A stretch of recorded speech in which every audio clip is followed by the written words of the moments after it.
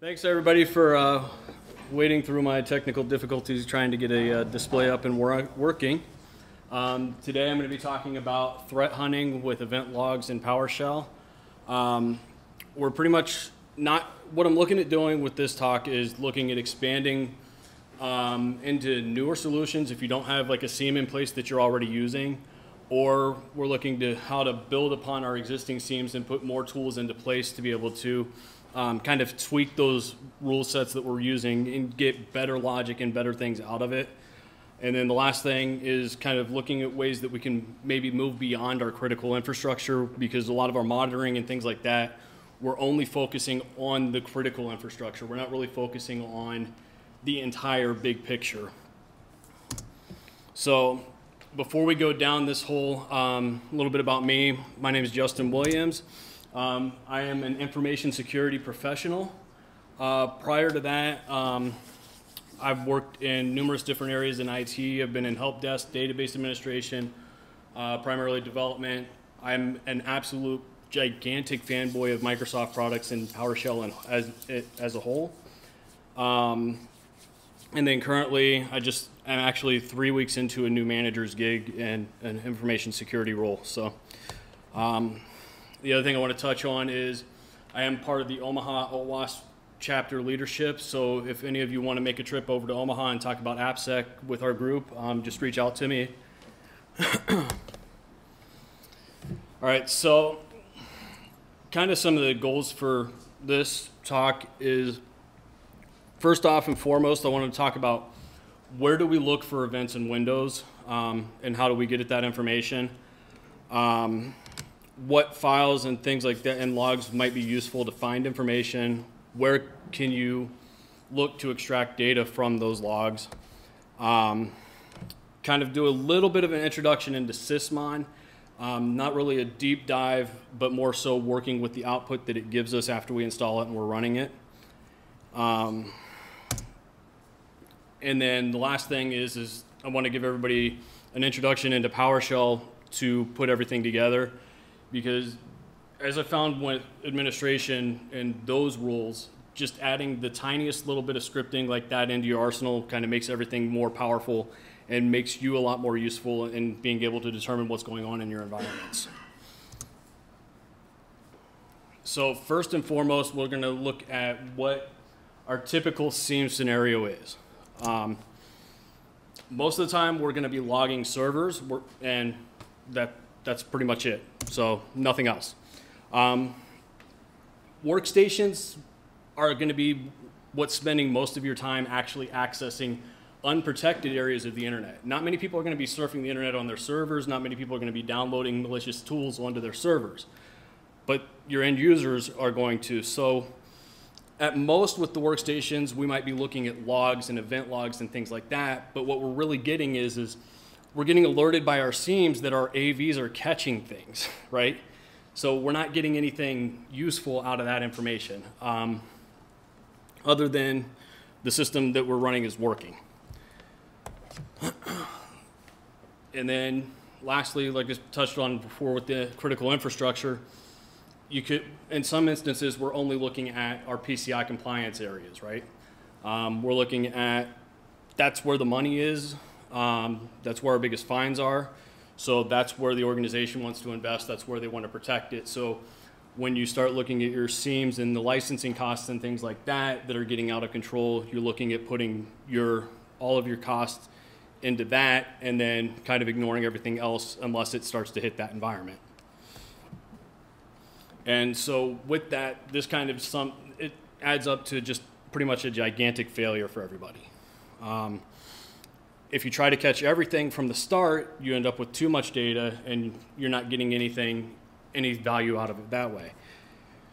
If you're only looking at your PCI environments and things like that, you're not getting enough data to actually get a big picture of your environment. And the last thing is where this kind of comes in all together is the data that we're getting into, if we're either getting too much or too little, how actionable is that data? Like I said, we're getting notified that our next-gen antivirus is stopping something, but we have users on our network that are front-end users that are admin users that are explicitly calling WMIC or PSExec and moving laterally across the network when they really shouldn't be using those, and we're not seeing things like that necessarily through those products. So kind of starting out with this, I want to look at the Windows event logs and some of the ways to look at what would be built-in functionality that would already exist without having to install any additional components to be able to maybe find some information. First and foremost is the system event log. That's typically going to give you things like service information, service installation information, what status it is, and you might get some Windows Update information out of that as well. The next one is the application log. We'll see things like installed events, and then you'll see some of your security events and antivirus events will actually log into the application system log. And then the last one is the security log is pretty much the next place to look at for all your information. It's where pretty much the bread and butter for everything on that system is going to be. That's going to give you things like your logged on events, who's logging in and out of the system. It'll give you auditing, process creation, process termination, things like that are all going to be contained within the security log. So kind of when I first started out in IT, I started looking at my at my event logs, and let's see here. Everybody probably recognizes Event Viewer, right? So the thing about this is it's hard to get actionable data out of Event Viewer.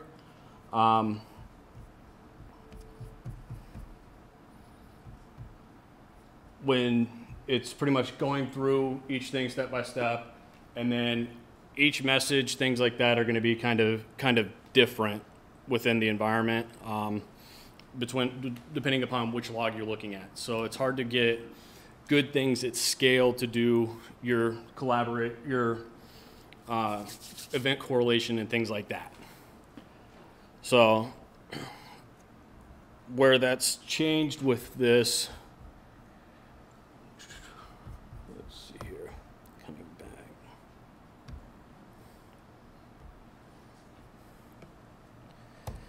Is you can start getting at that information using PowerShell a lot easier.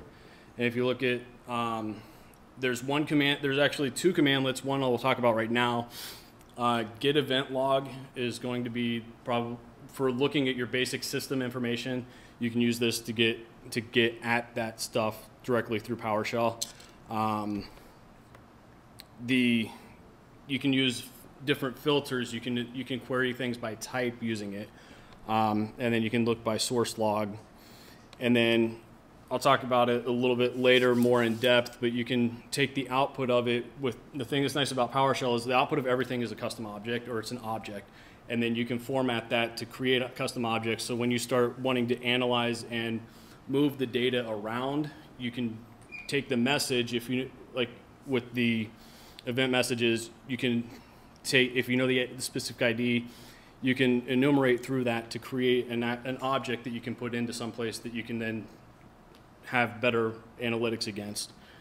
The only thing with that is when we talk about the original system logs that I'm kind of going over now, the discrepancies between the formatting and between the types of messages do exist. So coming back over here.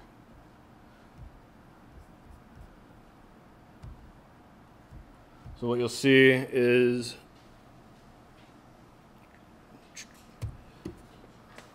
the message itself is going to be right here.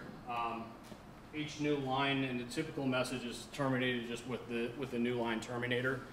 But when you look at the message between the application log, between the system log, between the security log, each one's going to not necessarily going to be formatted exactly the same, so you can't just take a generic and build the object out that way. So like,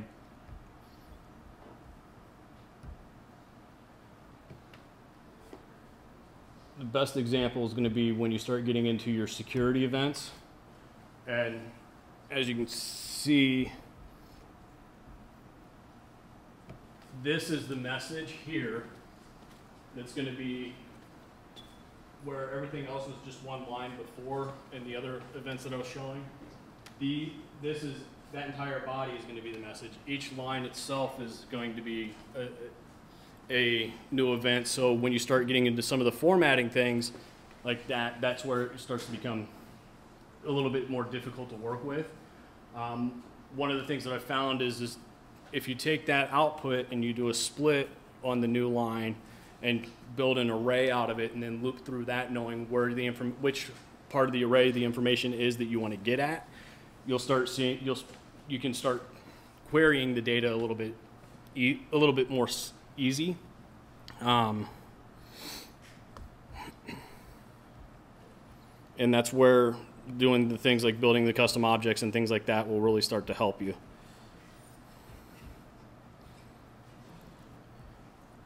So going back to the slideshow.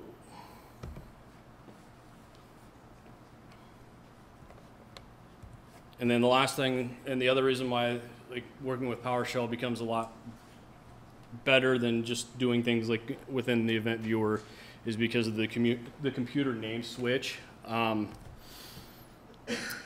You start being able to see your correlation that way.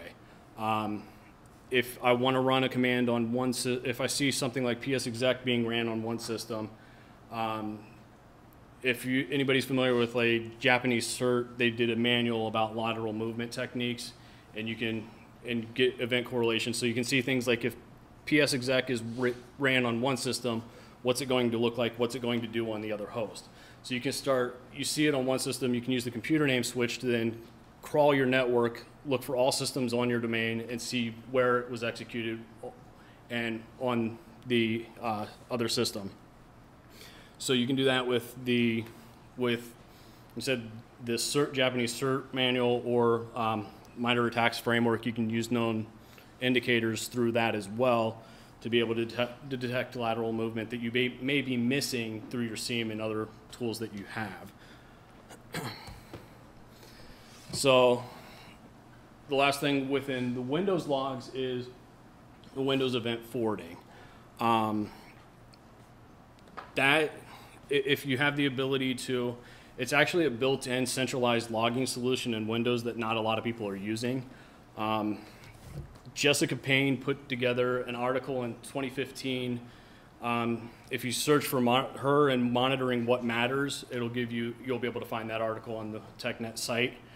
And in summary, it talks about even if you are using a SIEM, that this information could be beneficial to your environments because of the systems that you're not catching. It gives you a centralized area to look at. So instead of having to see something in the event and then crawl your network looking for that data, it's all in a centralized location. So you see the event fire, and in the log, you can also look for the corresponding event and the different system that it ran on at that point. And then the other benefit to the Windows event forwarding is that when you're first setting it up, when we talk about the information overload, you can select what you want to be able to put into the log. So if you want to only focus on your user tracking events, you can do that. If you only want to look at the process events and look at what processes are running on your networks, you can do that as well. And it's a great way for you to be able to look at everything without being overloaded on the amount of data that's coming through and trying to make sense of all of that at the exact same time. So with that kind of leads me into a little bit more talking about Sysmon and adding that into this type of framework. It's been around for quite a while. It's part of the sysinternal suite of apps, and when you start getting into logging specific types of events, it's incredibly useful for that. There's quite a bit of information out there in and around it. And in my experience working with it, the general purpose of the events are all standardized into the same type of a message output. So we don't start running into the same type of scenario that I was talking about with the system and event logs, where every message is different. You can start parsing those messages as they come in, and they're in the same format. So once you kind of have your object output to work with, it's the same format pretty much for all the events that are firing. There might be, each event is standardized by it, but the way that the type is, you can build objects on the fly. And then some of that may seem like duplication with the system and security logs, and while it might be, there's additional, more advanced information that you can get out of it that you might not necessarily catch, things like process hooking, and then you can even take it one step further by putting out there's some great articles in and around filtering it. Switzerland Security puts out the decent security on their site for decentsecurity.com. They put out a XML file that you can load in for the configuration that will kind of filter out some of the duplicate things. Matthew Graber puts out a lot, or he did a great write-up on the Spectre Ops blog talking about how he uses, or how he actually builds custom configurations within Sysmon as well. And then last one would be Carlos Perez is constantly writing new and updated articles in and around it as well. So when you install it, you're just going to download it from the sysinternal site on Microsoft's site, and then you'll just run it with a -I switch, and that'll install it. It runs as a service on the system that you're running it on, and you have to be an administrator to be able to install it or modify it on the system starting out. And then, like I said, you can, from the configuration standpoint, you can centralize or decentralize the configuration files, and that's kind of a choose your own adventure on how you want to do that. You can, there's pluses and minuses to both. Either way, like I've seen it pushed out through group policy to each individual system, and then I've seen it where people have talked about just having a file share that all systems access with the config file loaded within that.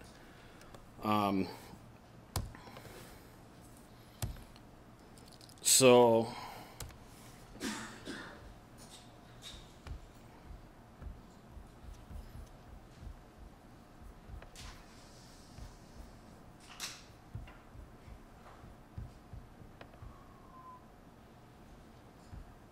doing the same thing with PowerShell, running through, you can still get to the same way that you would interact with the system application logs, and that you're still able to get at the syslog events. The difference is if you look at the commandlet that you're actually using instead, it says get when event. That's actually, I don't know why they do it, but there's two different ways that you can interact with the system logs.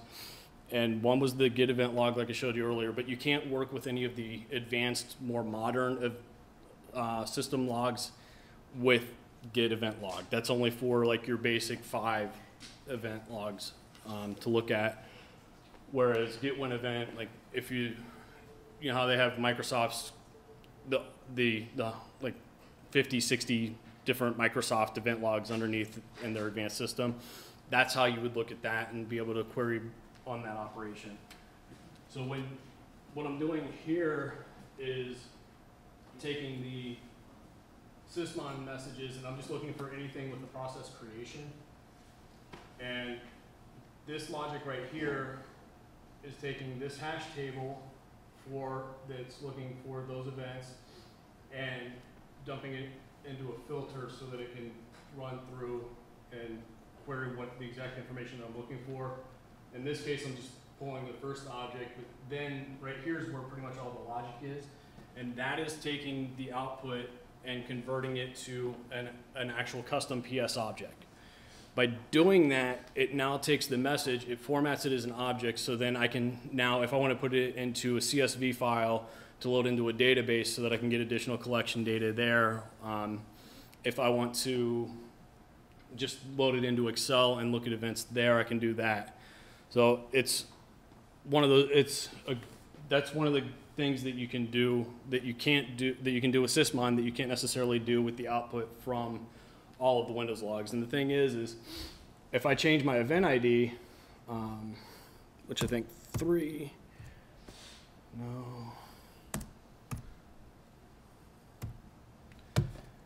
no matter what my event ID is, the same format of the message, the way that it formats the output of the message, it doesn't matter how many lines or what's in there, it will be able to, you're able to take the logic and determine what your process ID is, what your target names are. So the names and everything like that are all formatted the same on each line. So when you split, like I was talking about being able to split into a new line, build an array, and then split off of that string, it's the same type of concept so that you're able to then parse the data a lot easier and be able to get at things that are going on your network a little bit better. It's not, like I said, it's not something that you necessarily have to use, and there's benefits to it, but it's also not necessarily meant to scale the way that people have been using it. But it is an additional tool that you can use in your arsenal to be able to get at the information that you have.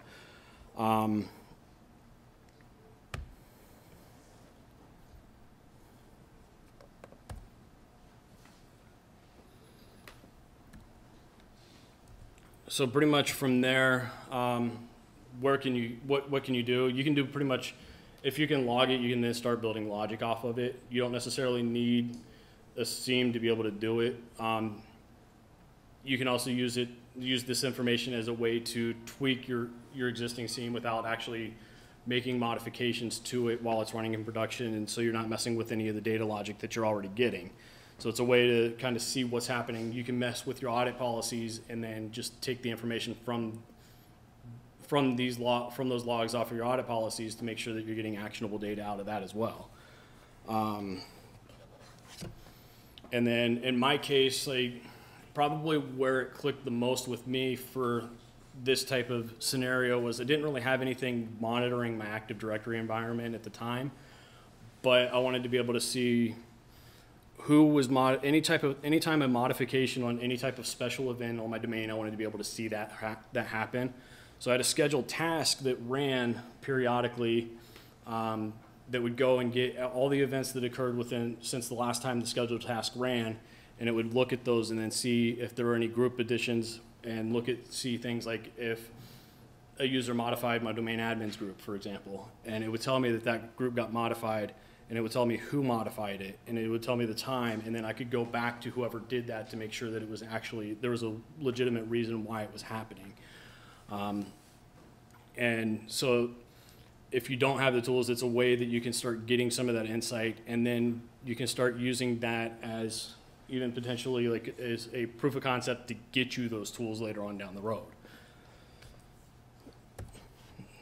So more information. Said you can look up Carlos Perez and Jessica Payne are two people that kind of talk about this a little bit more in depth.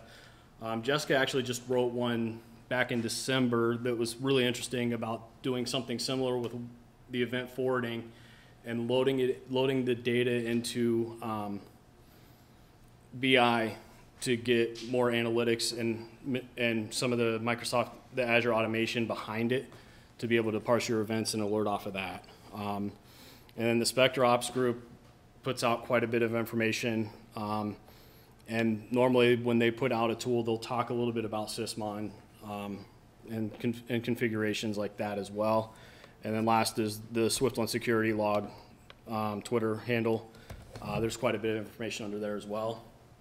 So if you want to talk to me more about it, I'm on Twitter at fpieces. You can email me at my OWASP email address. And then I'm on numerous different Slack channels, but these ones here are the primary ones that I'm on. So with that, I'll kind of open it up for any questions that anyone might have.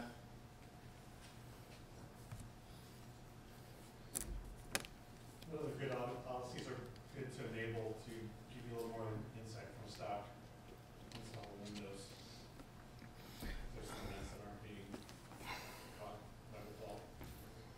I'm not sure on the things that aren't being caught by default. And when I'm starting out looking at the things that are running in my environments and that, I'm looking at the types of processes that are being created and where they're being ran from and that type of information. And the thing is like, when I talk about things like that, there's a lot of new tools that are used for legitimate purposes that aren't being used legitimately anymore. And so making sure or finding out if those types of things are running on your, and where they're running from, and if they're supposed to be running from there.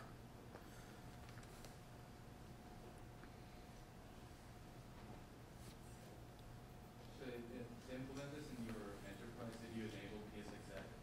I'm sorry? Do you use BSides to execute this on people's Not in my current neighborhood, in the current environment, no. So I won't use, or PSexec is now one of those things that it's disabled. I'll push people towards using PowerShell remoting, things like that, versus using PSexec.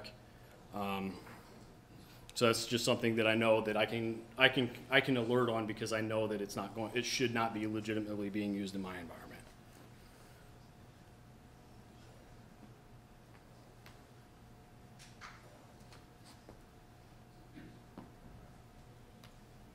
All right. Well, thank you, everybody.